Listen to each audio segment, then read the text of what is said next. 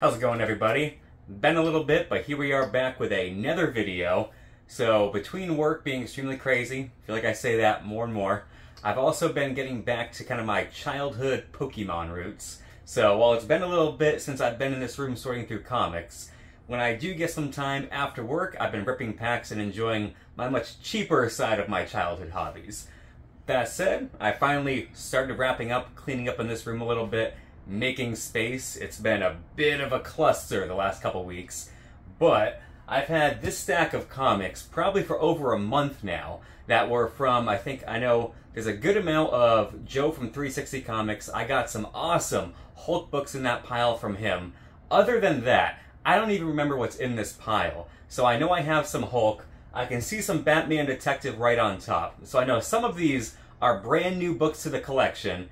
Other ones are, if you've seen my other videos, they are upgrades to books I already have. But other than that, I have no idea what is in this pile of books, other than all that Hulk I got. So today, we're going to go ahead and dive in and see what I have and finally go over this haul. So let's get into it. Alright, so as I mentioned before, we had this beautiful Detective Comics number 386 right on top. This is an issue I already own, but this is very much an upgrade to the copy that I already have. Of Wonder Woman issue 194. This is a series I've been getting into a little bit more, and it's very much just those iconic 15-cent issues that almost everybody's after. Anybody that's not already just a hardcore Wonder Woman fan, this is generally the area that a lot of them try to target, and I'm right in that with everybody. This is a gorgeous book.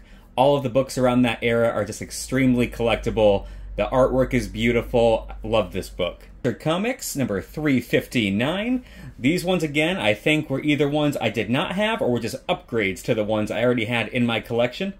Adventure Comics 345. Beautiful black cover right here. Everybody's a big fan of those nice black covers so the colors can really pop.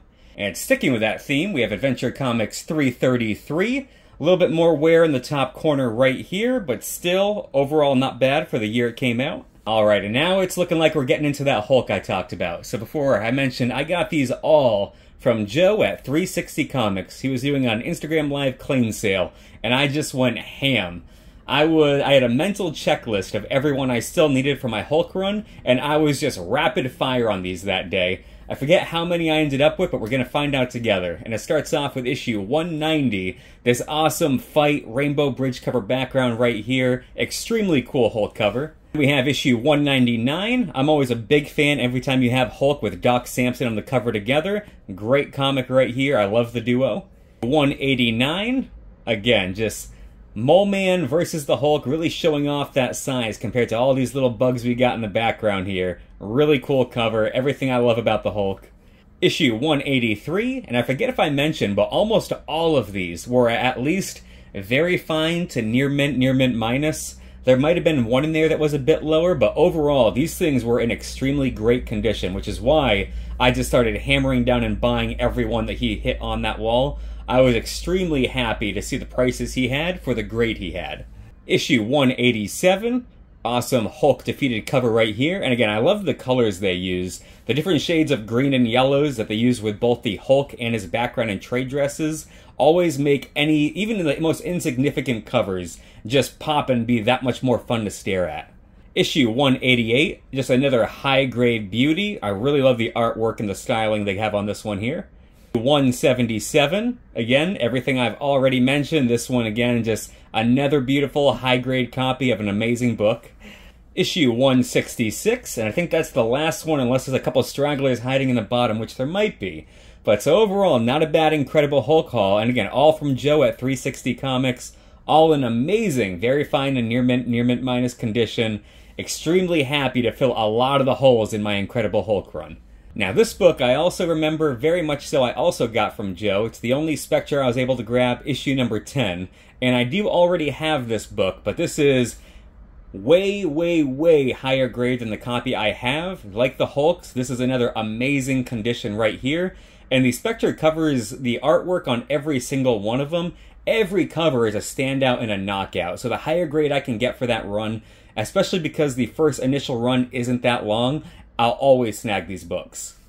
Then I have issue number 256 of Wonder Woman. So this one again, in addition to, I'm pretty sure I also got this from Joe, in addition to it being Wonder Woman and high grade. Anybody that's been following me long enough knows that I am a huge fan of the Royal Flush Gang. So in addition to having multiple copies of their first appearance in Justice League of America, any random crossover title issues like Teen Titans, Wonder Woman, anything that has Royal Flush on the cover, I snag them every single time. It's one of those weird little niche collections that I have going on, so I had to grab this one. Alright, so we're actually back to Incredible Hulk, so I'm not positive, but most of this whole pile might all be from Joe at 360Comics. So either way, let's get right back into it with issue 177. Again, beautiful, high-grade, Incredible Hulk versus Warlock cover. Every battle cover, doesn't matter who it is always awesome to have in the collection. And Exhibit A, issue 159. An Incredible Hulk versus the Abomination cover right here. Super clean, especially for a white cover copy. Normally, even if you get one in pretty good shape, you see the tanning start to set in, but this thing is bright and glistening. Awesome, awesome book to add to the collection. Then we have issue 154. Hell is a very small Hulk. And here you have him battling a giant rat right here. You got little Ant-Man riding, who knows, maybe it's Anthony on the cover right there helping him out. Awesome, awesome square picture frame cover right here. Initially wasn't a fan of, no matter what the title, these square picture frame, but they've really grown on me the more I've started to collect more as an adult. Issue 132. And again, just another one where I love you have the baby blue bottom offset against that deep, dark red of the top of the cover right here. Just an awesome contrast this one plays with. I have a random Teen Titans book with issue 44. Now, this is a run I'm collecting, but I have no idea if this was also from his claim sale or if this was from somewhere else. Like I said, it's been well over a month since I've actually gone back to this pile from the day I opened them up, so I forget what's in it, I forget where they came from, but given that this is also extremely high grade and it's tucked in that pile, it's probably from Joe also. Then I have Justice League of America, issue 139. Just another awesome one I needed to go in my Justice League of America collection. Avengers, issue 160. This is one that I'm picking up every so often. I'm not, like as I mentioned many times before, actively hunting down a lot of the Avengers books, but it is a run that I like to collect on the side. So any that I come across that are either an amazing price or amazing grade, I am picking them up and I have a little mini Avengers collection going, so this is just kind of one more in the cap. Issue 225, another awesome Avengers cover. I just love this one right here, the layout of it, the way you have kind of the gold-adorned Marvel Comics group up top, all of the Avengers going around the main focus of Black Knight, who takes the center of the cover focus right there. Really cool cover right here for the Avengers books. And apparently we have a couple more to round it off. We're back to the Incredible Hulk with issue 114, back in the 12-cent era. And again, while I'm not a fan of the Sandman's look that they chose here, that it didn't last long, I can go back and appreciate it more. And anytime I see him like this, I now have a nostalgic feel for it because it reminds me of the old era of books. So you have Sandman and what looks like the Mandarin versus the Hulk right here. This is a good example of what I mentioned earlier, where it's a white cover that is in amazing shape, but this one very much does have some tanning to that, where the white is not as bright, it's not as vibrant, but the book overall is still in really great shape.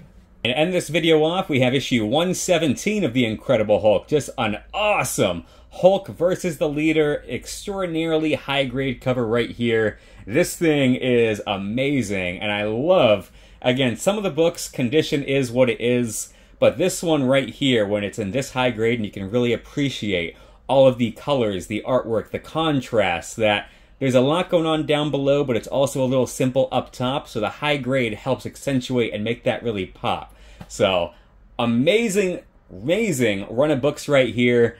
Super exciting to go back and see everything I have, and now that I've actually wrapped it up, it looks like each and every one of these just may have been from Joe at 360Comics. Alright everybody, so there we have it. Just a good old-fashioned haul video. Exciting for me also, since from the day I opened these books, honestly it could have been 1 to 2 months ago, and they've just been sitting right there waiting. I still have to go through and rebag and board them. I have my Mylars and my fullbacks, which for me is one of the most exciting parts. I like to just sit in this room, I'll play some YouTube videos, and just read bag and board, whether it's my comic books, my Pokemon cards, which I also sleeve up and get my binders going. The organization part is just as fun for me as the getting it in and actually owning it part. So, thank you guys for checking this video out. If you're ever looking for more content in between videos, like I said in my last few, I am much more active on my Instagram now, Conlin's Comics, and there's a little bit of variety. It's not just comics, there's a lot of comics, a lot of Pokemon, other hobbies going on, life outside of this. So if you just want to see a little bit more about what goes on with me outside of or in between videos, check that out. But as always, until next time.